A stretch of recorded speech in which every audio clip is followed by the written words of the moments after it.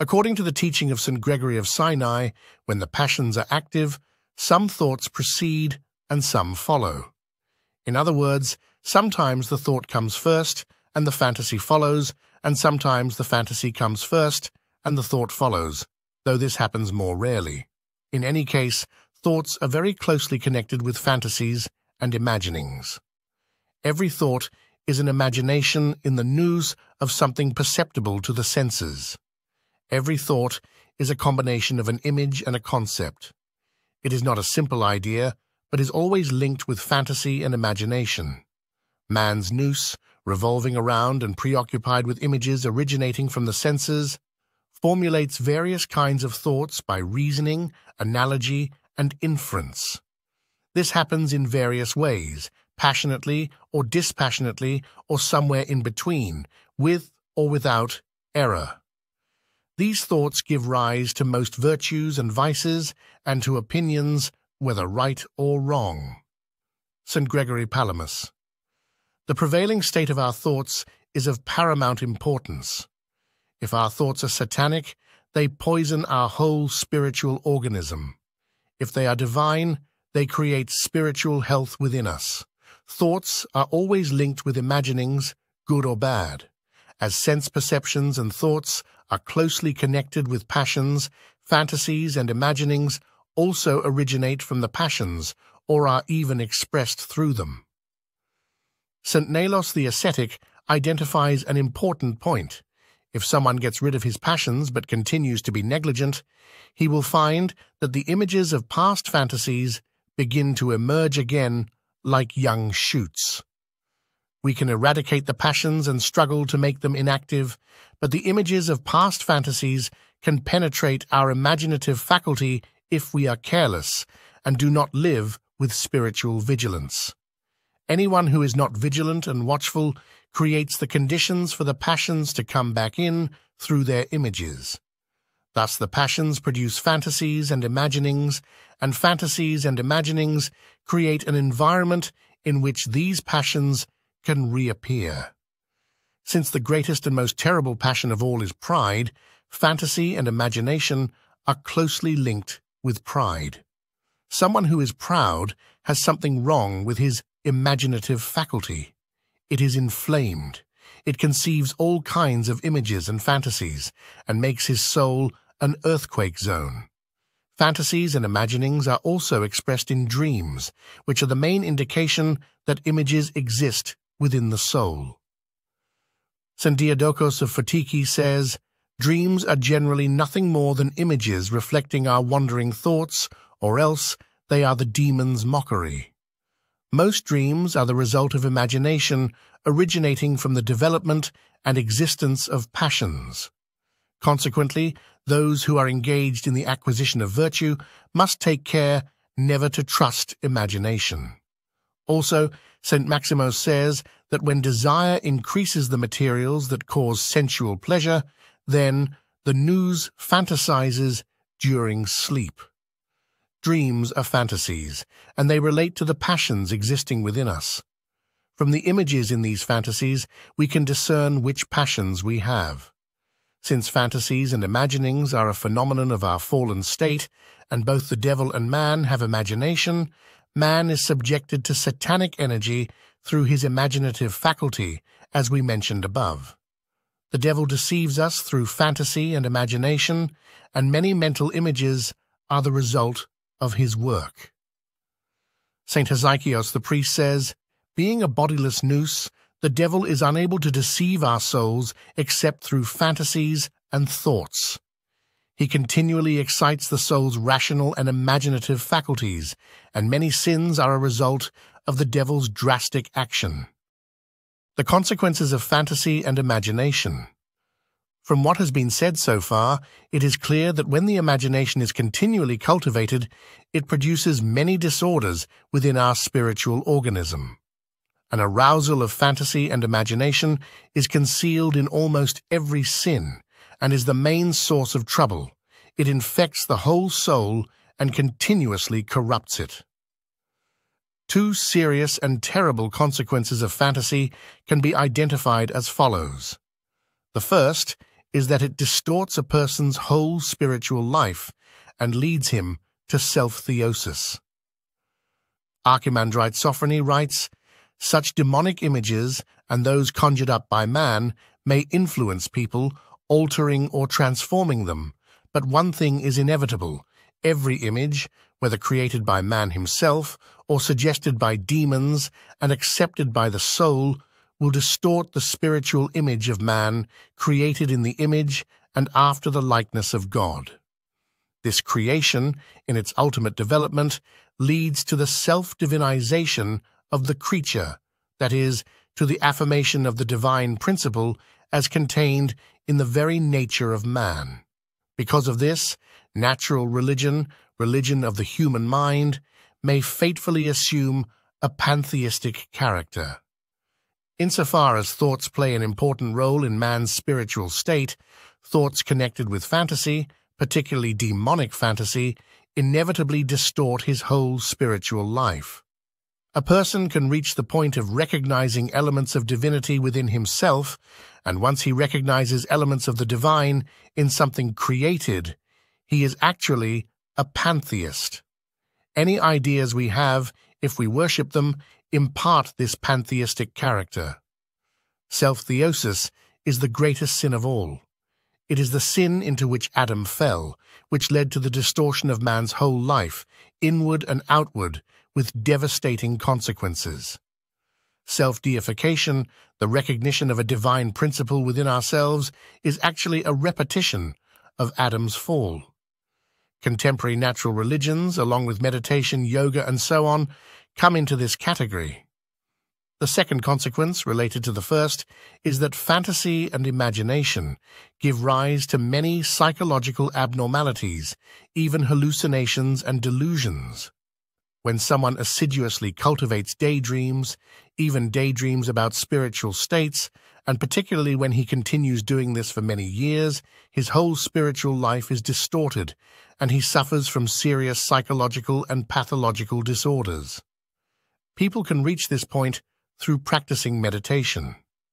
Again, Archimandrite Sophrony remarks, "They conjure up scenes from the life of Christ or similar sacred studies. It is generally neophytes who adopt this course. With this sort of imaginative prayer, the mind, nous, is not contained in the heart for the sake of inner vigilance. The attention stays fixed on the visual aspect of the images considered as divine. This leads to psychological, emotional excitement, which, carried to an extreme, may result in a state of pathological ecstasy. One rejoices in what one has attained, clings to the state, cultivates it, considers it to be spiritual, charismatic, the fruits of grace, and so sublime that one thinks oneself a saint and worthy of contemplating divine mysteries. But in fact, such states end in hallucinations, and if one does not succumb to mental illness, at the least one continues bewitched and living in a world of fantasy. This is how demonic states of delusion and heresy come about. As is obvious from what we have mentioned, the soul of the person in this state is sick. Every deluded person and heretic who cultivates his imagination is sick in his soul. This is what deadens the soul. St. Gregory of Sinai says that when the nous fantasizes, it loses even the slight God-given condition it had and becomes altogether dead. Someone preoccupied with his imagination is in grave danger of being deprived of what little grace he has, and often of losing his mind. Deceived by fantasy, he often becomes insane, and then even an alleged hesychast becomes a fantasist and not a hesychast.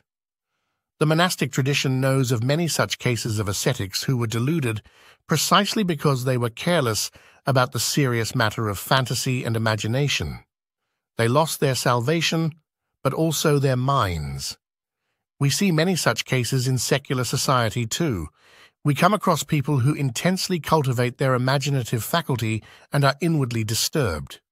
Nervous disorders and insanity are a clear indication that the imaginative faculty is overdeveloped and inflamed. Abapoimen says that he knew a monk whom the devil attacked so fiercely through his imagination that on one occasion he thought he saw a brother sinning with a woman. When he could not bear to look any longer, he drew near to touch them with his hand and say, "Now stop! How much longer?" Then it turned out to be sheaves of corn. There was nobody there, but the sheaves of corn looked like people, or the devil gave them that appearance. Also, Abba Elias narrates that he once saw someone taking a flask of wine under his arm. He saw someone stealing wine. However, he realized that Satan was at work and immediately asked the brother to show him what he had under his cloak. There was actually nothing there at all, and he recognized that it was the action of demons. Of course, these two examples do not imply that those monks saw such things because they had lost their wits by stimulating their imagination. It was the work of the devil. We mention these examples, however, to make clear that it is possible to see non-existent things through satanic activity, but also through stimulating the imagination. We can experience hallucinations and illusions. Just as a drug addict often suffers from delusions under the influence of drugs, so someone in the grip of fantasy and imagination sees things that do not exist and suffers from delusions and hallucinations. The cultivation of imagination and fantasy leads to hallucinations and delusions when assisted by the action of a sick human brain. On imagination, fantasy, and prayer. Prayer, especially what is called pure prayer of the heart, should be free from fantasy and imagination. A noose caught up in fantasy is incapable of praying purely. The prayer of such a noose is impure, full of mental images and fantasies. The imagination is hostile to pure prayer and the diligent work of the noose. As Callistos and Ignatios Xanthopoulos say, this accursed fantasy is a great obstacle to pure prayer of the heart and to the single undistracted work of the noose. The saintly fathers teach that all those who want to pray purely must pray with God's help, without fantasies, imaginings, impressions, with the nous and soul holy and completely pure.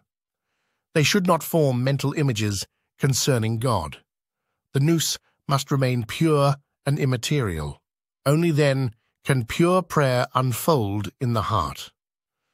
St. Nalos, the ascetic, advises, stand on your guard and protect your nous from conceptual images while you are praying. Again, he urges, never try to see a form or shape during prayer. Elsewhere, he teaches us not to form an image of God inside us when we pray. When you are praying, do not form any image of the deity within yourself, and do not let your nous be stamped with the impression of any form, but approach the immaterial in an immaterial manner, and you will understand. We also need to be cautious about the delight we feel during prayer. Fantasy may develop, especially among those who live together and pray as a community. St. John Climacus says that the joy felt by those who live in a monastic community is different from that experienced by those who pray in hesychia. The former may be slightly influenced by imagination, whereas the latter is full of humility. Consequently, the most suitable prayer is, Lord Jesus Christ, have mercy upon me, a sinner, which should be said without using the imagination and accompanied by sincere and profound repentance. When someone prays purely, he is illuminated and enlightened by God. This illumination is divine grace, which comes to man through pure prayer. St. Diadochos of Photiki says, the blessed light of the divinity only rises when the heart is completely empty of everything and free from all form. When man's nous is free from impressions, when it does not accept any fantasies or imaginings, it receives the rays of divine brilliance, according to Callistos and Ignatios Xanthopoulos. During prayer, the nous must also be clear of every conceptual image. The concept of God is not one of those thoughts that imprint images in the nous, but one that makes no imprints. This is why the person praying must separate himself completely from concepts that imprint images in the nous. We must reject all conceptual images during prayer. The pure nous is called the throne of God, according to the same Fathers. Certainly the Holy Fathers recommend great caution, because someone can pray calmly and purely and yet be approached by a strange and alien figure originating from the devil, which compels him to accept it as divine, with the result that he falls into presumption and pride. This is a trap set by the devil. St. Nalos the ascetic writes, "Be on your guard against the tricks of your adversaries. While you are praying purely and calmly, sometimes some strange and alien form suddenly comes before you, making you imagine in your conceit that the deity is there. Their purpose is to persuade you that the figure suddenly disclosed to you is divine. Of course, God is without quantity or form. There are many criteria for distinguishing theoria that comes from God, from that which comes from the devil. However, the Holy Fathers recommend us not to accept any concept or vision while praying. If it is from God, God knows how to convince us. St. John Climacus recommends, "Do not accept any sensory image during prayer, lest you be distracted. We refuse every perceptible image and every kind of imagination and fantasy during prayer. As the Holy Fathers say, the uncreated light is shapeless, tranquil, single, and colorless. The opposite is true of diabolical light." On imagination, fantasy, and theology. We have already mentioned that pure theology develops in the person who has been freed from fantasies and imaginings.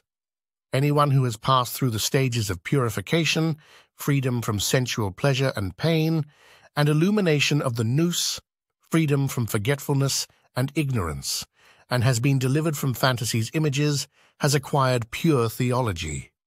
He is initiated into pure knowledge of God.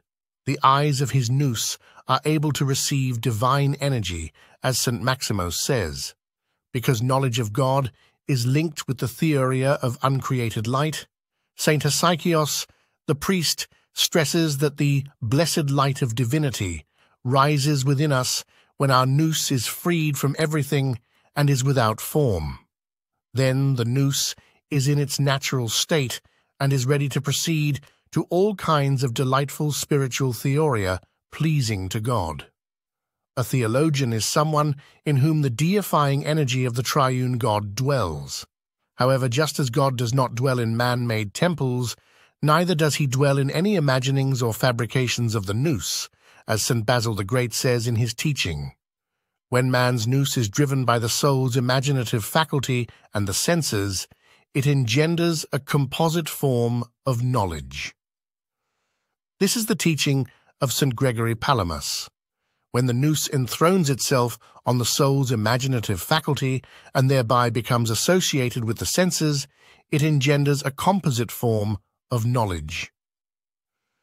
The Holy Fathers talk about two kinds of theoria. There is one kind of action and grace that is received, and another that is apprehended.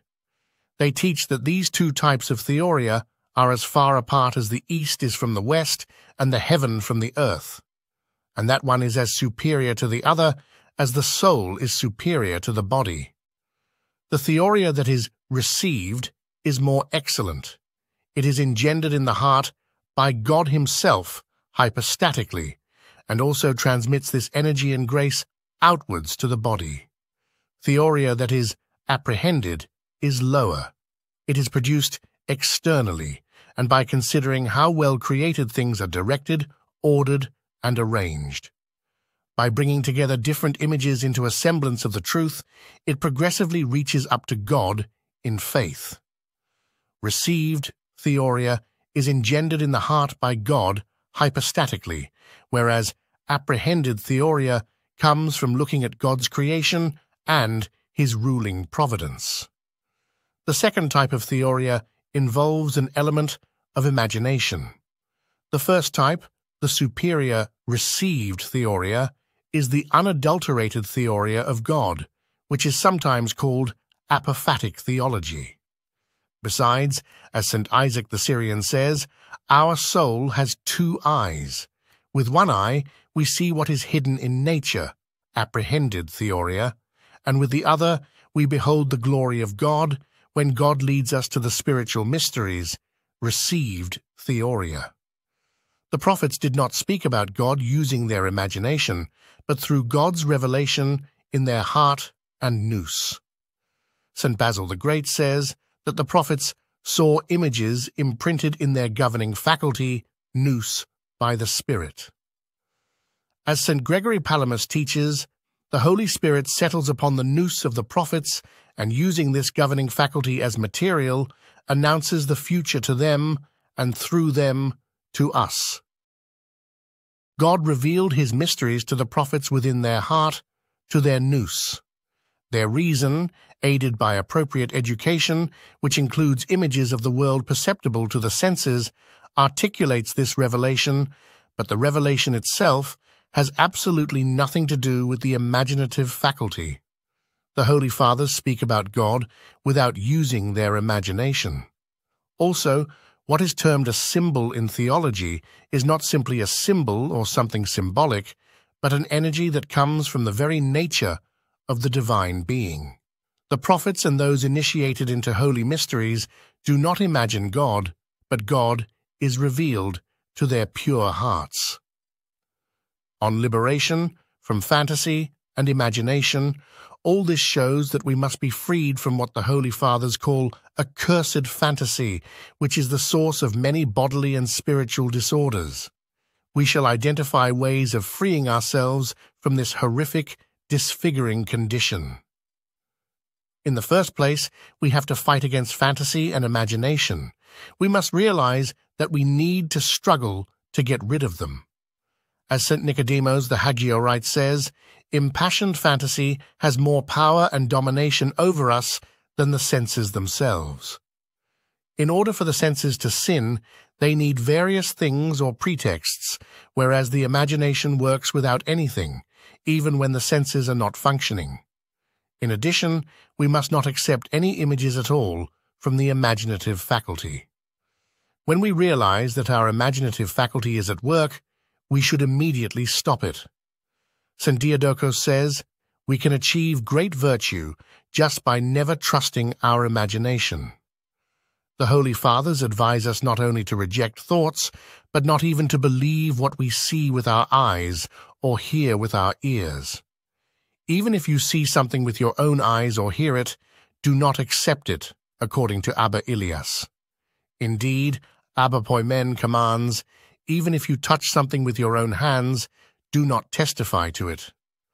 We must make an effort to reject what thoughts and fantasies tell us, but also to refuse to process information gathered by our senses, because the devil may tempt us through the senses. We must keep calm even when faced with imaginary images coming from the devil. When the devil troubles us during prayer, we should not be disturbed.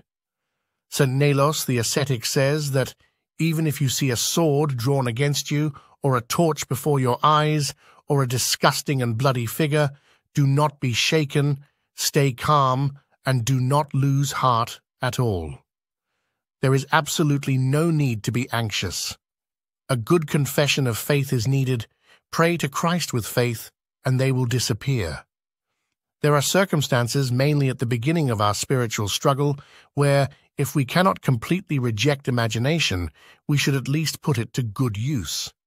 This undoubtedly involves the risk that we may remain in this condition and suffer other psychosomatic problems. Saints Callistos and Ignatios Xanthopoulos teach that imagination should be discarded altogether.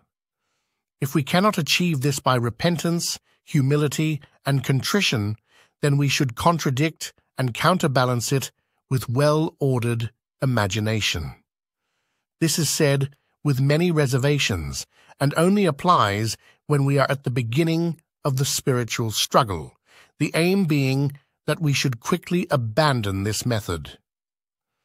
As fantasy and imagination are closely connected with the soul's illness and existing passions, they are healed by our endeavor to cure our soul and free ourselves from passions. As St. Maximus says, once the soul starts to be aware of its own good health, then even its imaginings during sleep become simple and calm. We must also strive to keep our nous pure. This is called vigilance or watchfulness, nepsis, in the language of the New Testament and the Holy Fathers. Saints Callistos and Ignatios Xanthopoulos write that the nous is an essence that is indivisible, simple, and complete within itself. We must keep it pure and radiant, and ensure it is separate from the imagination with no participation in it.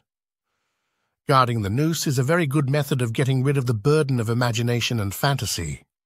The only way to achieve spiritual vigilance is by examining the imagination closely, because the devil cannot provoke and deceive the nous in the absence of thoughts linked with fantasy and imagination, according to Saint Hesychios the priest.